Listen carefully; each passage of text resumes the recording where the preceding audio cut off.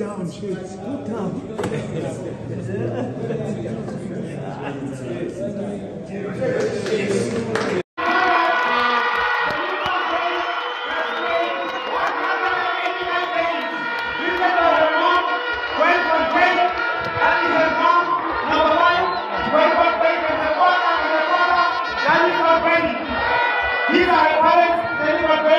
And we also have the Deputy Minister of Sports, Ms. Saddam Maake, as well as the Minister of Education for Association, Peter Du Toit, Dr. Peter Du Toit. We also have Mama Joy, joining the proceedings. There we go. Jenny Monroe. Broken at 11-year-old record. She is now the most loved player of the continent. With 185 years, ladies and gentlemen, no one is above her. She broke the record. I don't ask you about match content. Don't worry.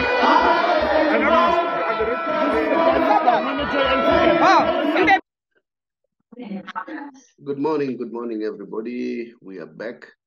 The show is called TBR SSF Show. It is myself, the Sober Boys, Walefatse. I'm with Saddam, but Saddam has got a lot of problems. There's load shedding. There's quite a lot happening. I don't know. Maybe you'll try to log in. Let's see whether I'll be able to log in. But if he doesn't log in, let's continue. Today, I want us to discuss something different. Not necessarily different. I think it's the order of the day.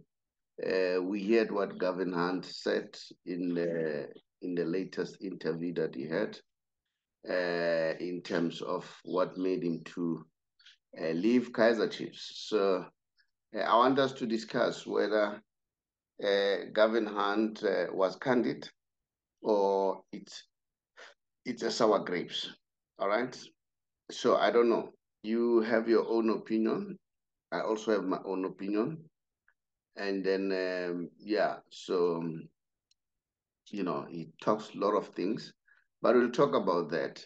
But I'm sure you're aware that Banyana were playing last night, and then they did well. They won 2-0, which made them eligible to qualify now for the AFCON tournament.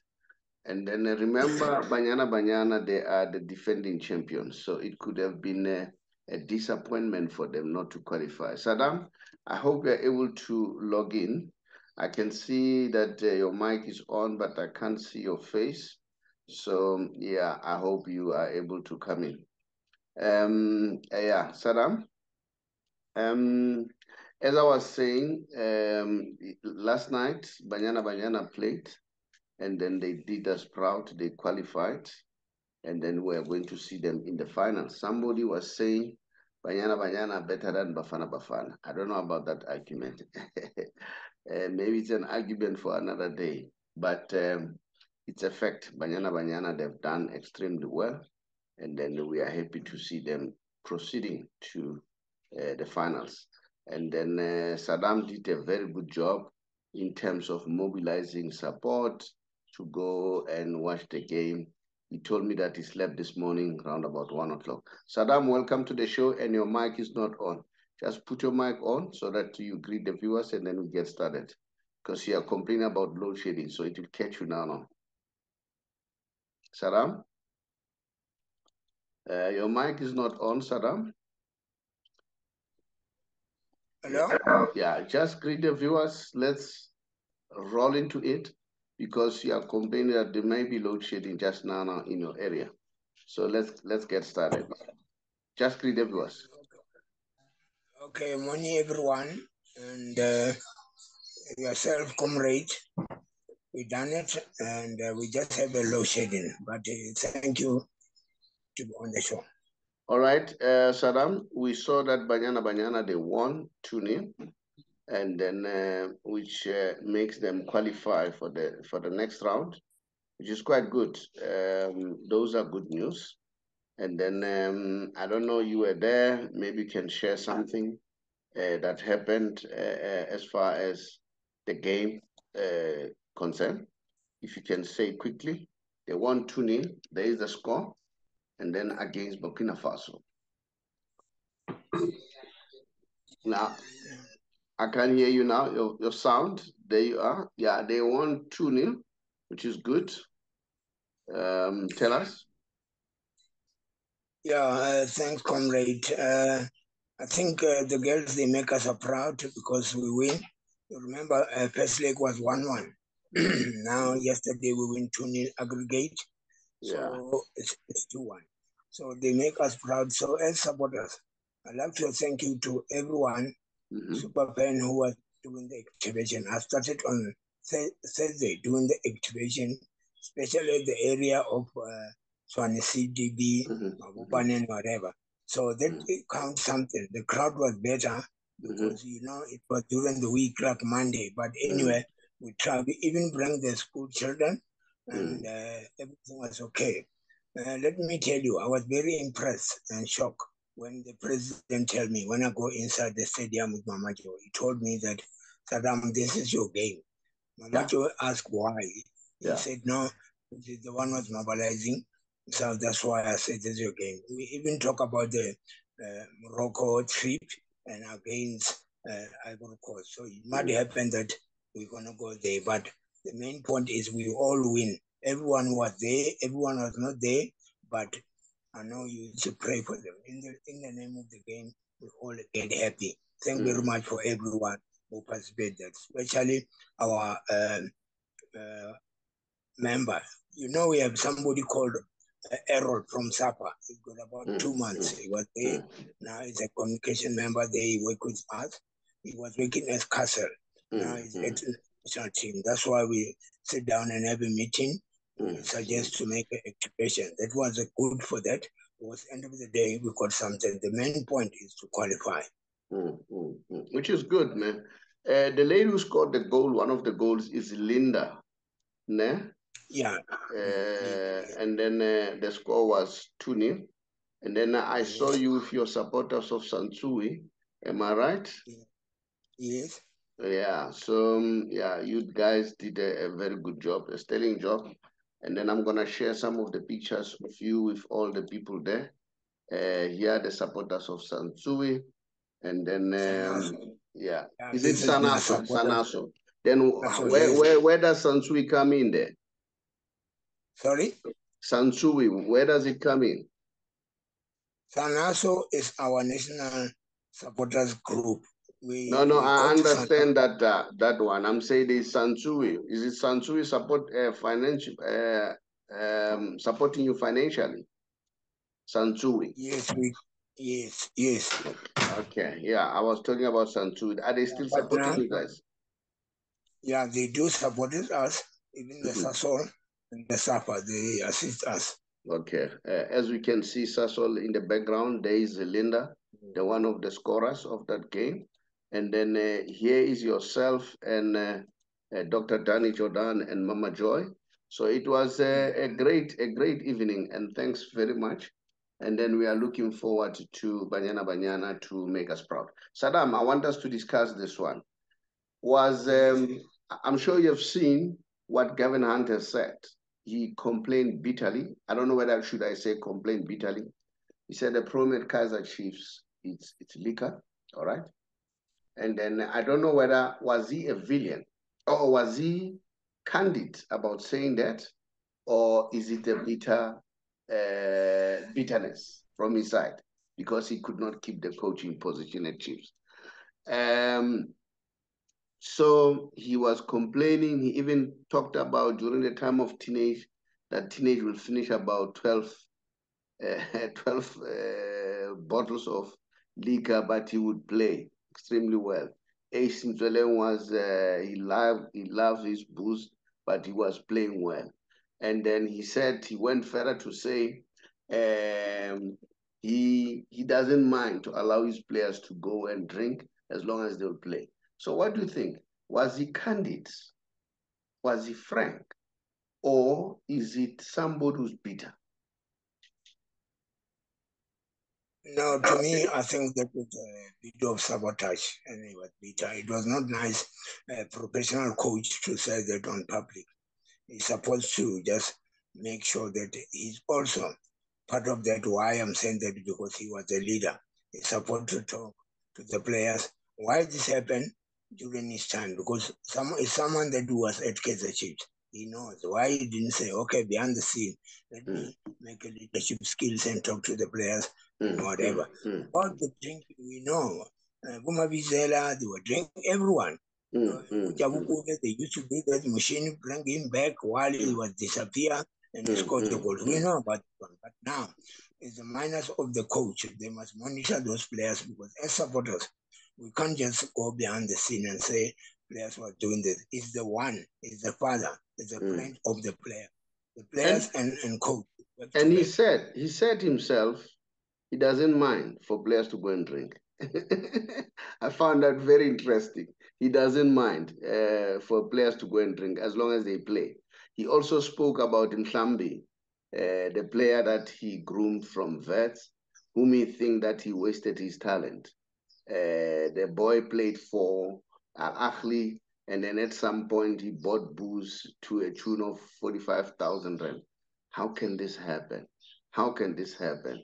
So now, I don't know whether it was a question of being frank, giving us what is happening, why the problem at Chiefs. Remember, even Mulis Fintech has just said, at Kaizer Chiefs, there is no that camaraderie. All right? He has also issued his statement that the problem at Kaizer Chiefs, there is no camaraderie. He said, if you look at Sundowns, if you look at Man City, you could see that there is camaraderie. The players are there for each other, even if they are not playing. But at Kaizer Chiefs, that is not the problem. Is this now coming to show what is really happening at Chiefs? Is it this really telling us that the problems are deeper than what we thought? Because coaches are being blamed and so on, but there are problems. And now if you have good people or not good people, people of high profile like Gavin Hunt, and say, you're absolutely right. Why he didn't stop it? Why didn't say it while he was there? I don't know whether he was saying it because he wanted to be frank of what is happening in our football. I wonder whether himself, because he was a good player during his time, was he drinking and playing? I don't know. What's your take? No, I think you're right when you say that when he was there. But to me, it's a little bit difficult for him to come now when the thing are bad like that. Maybe to me, it's like someone who put the the petrol on the fire. Now let's leave it that one. To me, I want to go deeper, but I don't think that what he was telling people is good to go on the public. That one we have to leave it, because he was there. If it was somebody who was not there, it's like when we hear last time, when they put the video, the picture of Mokoena from Supersport to Sundown, they say it's a drunken master and what. Yeah. Those things we can see, but no, not Mukwena. Not Mukwena. Be careful. It was Mbuli and Jali who were alleged. Yes, those it was Mbuli and Jali. It was moving around social media and everything, but myself, I think it's not good for that. It's like me yesterday. After the game, after we do the road show, those people you see them inside, they're not allowed to go inside because they are the people that I was waking them. I'm a president of Sanas. When we work, they ask me, hey man, Brother Saddam, I'll give them a water. But when we finished like last night, I said to them, you've done a good job. Let me tell you, if you want something to drink it. But what happened?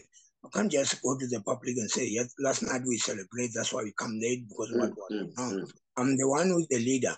I must control them, guys. When we are on the duty, we must do this one because you've done a good job. So I want to appreciate everyone. Don't be scared. Just get something zip and Kenyana. The chances are right one sorry. We want we qualify. But that is not gonna happen every day because I'm not allowed to let them to drink. So I can't go to the public and say they drink. No, it was just happiness and celebrated last night. But him, I don't think it was good for him. Maybe he still have a pain because when he left Chiefs, he left without finishing his term. So maybe it's like that. But to me, I don't want to go deeper because the Chiefs, they were dealing with him with that bad. That is a bit of sabotage when I think. It's not about educating players. No. I always say players must respect their job, protect their talent. But the coach is the one who must monitor everything. Yeah, you know, he went further to say, insinuating that he was sabotaging Chiefs. He said that one day, the mistake, he admitted to this. He said the mistake that he did, he allowed himself to be given personnel. He said he should brought his personnel. He said he had to use people who were there, who have been with 5 coaches before him, and then at some point he would feel isolated because all these people would talk the same language against him as one. So maybe, well, there we need to give him credit that he admitted that that was his mistake to allow. Just like Peter says, I'm not gonna go to a team and then being given a supporting staff. I'm gonna bring my own supportive staff. So that's the trend that is going. Kenny Niemark also came out and said, very unprofessional for those people who leak that information about colored issues, drinking and all that. He said it was very unprofessional. It's something that should have been dealt with at the boardroom level, you see. So, and then it was not even supposed to come out and then be known in the public, you know. So do you agree with Yeah, that? I've got something to tell you in the public, in the viewers. Yeah. Let me open the can of the road and say, now I'm going to say something. Yeah. When he arrived at Kaizer Chiefs, yes, we supporters, even myself, I put on the Twitter, social media, welcome, because we love him. We know he won many trophies, especially. Let me tell you something. When you are a coach, you are the one who must work hand in hand with the players because you get paid because of those players you work with them. Now, let me tell you what I hear myself about him. I hear about him, the players, I won't mention the name, the player said, I told the player, what is happening now? It looked like there's a 2 group with this one, what happened? Me, I was asking the individual player. He said, you remember Chiefs was banned from people not buying the players. Yes. Now is the time when Gavin was there. Gavin told the players, you players, you are lucky because FIFA does not allow us buying players because we ban it. But he said himself, you people, all of you, if the ban FIFA end up, I'm going to get the new players, you're going to go all out. You can't say that to the players because now they're going to say, all right, because they can do something in the field of play because you point them, you say, yeah, people, we are no longer going to be there. Now it has to have 3 groups. Group, yeah, so-called, I'm sorry, so-called Makalat. Group, yeah, so-called legend. Group, yeah, so-called Batangonit. Now it's a 3 group in one. And he couldn't control this group. He keep on saying, just the rapid. And that time is when Chiefs was going to, to CAF, finally, before Asa goes in. That thing that he talked, players, they can go in the field and sabotage and say, oh no, because Urubuza 1, 2, 3, we're going to go win the CAF and end of the day take. You can't say to a wife, yeah, you don't cook nice. You must be careful. You don't get that how do you tell the kid all upside over? Yeah, we don't.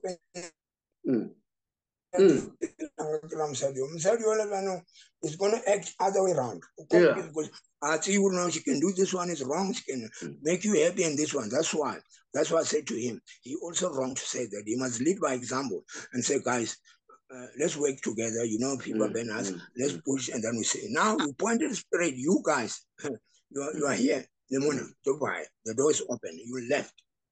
So Uri, now we are going. Yena caused the division as your response to what he said. He caused the team to be divided into 3. So that is why you had players from overseas grouping themselves. I mean, foreigners grouping themselves. You also had players colored origin grouping themselves, and locals. Am I right hearing you there? Those were three groups. Yeah, so yeah, I didn't hear you because you are off on the line. Okay. I didn't hear you. What You are saying he's the one who led to three groups in the team. The foreign players and the so-called colored, okay, and Africans. Or the legends. Because as the players, as the team, we got a legend on the, and then a legend in the Soweto, when you might say. Yeah. So that one is supposed to call and broke the division and make a good competition among the players. But he is still pushing them and say, you point the finger, you, careful, you lucky because 1, 2, 3. He's supposed to bring that. He's the one. He should bring harmony. Yes. So now you are right, or as a leader was supposed to bring harmony. Now are you telling me that Ntseki too was also to bring harmony? Because Ntseki says there is no camaraderie. And when he says there's no camaraderie, it simply means there's no unity. Who must bring the unity? If the chairman or junior down sporting coach goes to talk to the player, he's going to say they interfere. He's the one. So he's the one. Whatever whatever, he's the one who's supposed to sit down with the player until they listen to him, because he's the leader. He's the one who must bring peace, everything. He must know about the problem of the player. You players, why you come late? What is happening at your place? What happened? Financial problem or family problem? He must attend that one. Let me tell you, the player, the coach that I think he can educate the Chiefs. Now, recently, I'm not talking about the battleline or whatever. I'm talking about recently because people, they know Steve Combella, he was not winning, but end of the day, the player was disciplined on his time. It's what I like about him, because he used to ask a player, what is your problem? It's like Mushini autograph. He used to say, no, I know Jabule is not here, but he must bring Jabule. He used to come to my place in Tembisa, please find Jabule. Jabule comes in with Teenage Ladder, yes, I know. Players are also human beings. So they do something like that, but bring them together. Build the relationship among the players, but you, the one who are leader, you must use your leadership skills. And guys, I don't want 1, 2, 3. If they continue, call the chairman. These players, I know we work together, but they don't want to listen to me. But you can't leave it and just record and leave it and record. When you left, you just throw the missile on that. You make a bombshell. That is not good, because you also have a mistake, because you're supposed to lead. If you lead, we can see that you are a leader. Like now you are saying, Gavin, it's because of bitterness. He did not stay at Kaizer Chiefs. So as a result, he's bitter. That is why he's spilling the beans of what happened. All right. That's Saddam. I don't know, maybe you also have your opinion out there. Was Gavin Hunt candid with what is happening at Kaizer Chiefs, or is a question of Gavin Hunt having bitterness? Is that the result of sour grapes? So let me hear your opinion. And then thanks for you guys to continue to subscribe and comment and like the show. Before I leave, let me just remind you that we are a financial company. We are currently working with the people who are government employees who are 55 years and above, but not yet 60 years old. And then all those people, if they leave before 60, GBF will definitely penalize them. And the penalty is 0.33% from the month of your resignation to the month of you reaching the age of 60. So it's a huge amount of money. And then, but there is a way. The government allows you to use the law to resign or leave, resign for that matter, or retire early as from the age of 55 without being penalized. If you want to know more about that, just look at our WhatsApp number. At the end of the show, drop us a WhatsApp we'll definitely give you a call and then show you how it is being done. So that's it. So probably you've got an opinion. I don't know what is your opinion. Was Gavin Hunt candid or is Gavin Hunt bitter? Saddam, you have said it loud and clear. Gavin Hunt is bitter, and according to you, Gavin Hunt is the one who caused 3 divisions at Kaizer Chiefs. I want that one to be clear. There were foreigners, there were colored, there were legends. All right. So thank you very much, Saddam. What I like about you, you always available whenever we need you. Please just bid the viewers farewell. Saddam? Thank you very much to the viewers. And can you hear me now? I can hear you quite clearly. Thank you to the viewers. Yes, thank you very much to the viewers. Well done to Anyana Manyana to qualify. And then also we are on Olympic. We must also qualify at Olympic. And the other thing is, thank you again and congratulations to TS Galax and Richard Bay to reach the final. Yes. We didn't mention that one. It's very important. Yeah, TS Galaxy, they've gone to the final in the Richards Bay, the Stellis, and then I hope it's going to be a very exciting finals. And then Man United, they've just announced that probably not necessarily announced, next week there may be an announcement of the 25% takeover or buying of Man United shares by Sir Jim Ratcliffe. So we'll see. We are watching that space very well. Man United is a team that is limping. They're struggling a lot in the field of play. We don't know whether the players is because of the players and so on. And if you ask me, Saddam, I would like to say big up to Cristiano Ronaldo because the guy is very clean. He doesn't drink. He doesn't smoke. He just live an exemplary life of being like me. Exercising and then donating blood. So for that, Cristiano Ronaldo is my hero. I'm a messy man, but if the guy does well, like you said, you don't drink and smoke, and then sisonke. Mamo, the last one, please. People must not be surprised when we support, we do the activation. I'm going to talk to the owner, TS Galax, Sugade. We must do activation finally. Don't be surprised. As a president of Sanaso, I'm supporting all the PSL all teams. the teams. Yes, and now, but TS Galax, they're going to get our support. You know why? Because of Parker. That trophy must be related to Parker after what happened. But don't tomorrow wara Saddam. No wara association. No. We need to support TS Galax. Until the final. I mean, until they get the trophy. The trophy is going to Mpumalanga. So what about Stellis? What offered, man? Wait. No, President Yasanaso Muna Tamelo favor Stellis. Why are no so on gas side?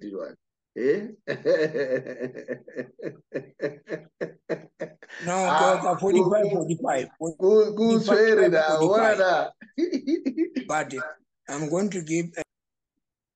Nah. Go swear that because of Chobiao Parker. Thank you very much, Saddam. Much appreciated. Thanks for your time. Okay. Thank you so much, people. The beat goes on. Rekao fela sisonke. I'm told that my sister used to say that. So I would say tribute to her. Rekao fela sisonke. Yeah. Thank you so much. All right, Saddam. Much appreciated. Bye.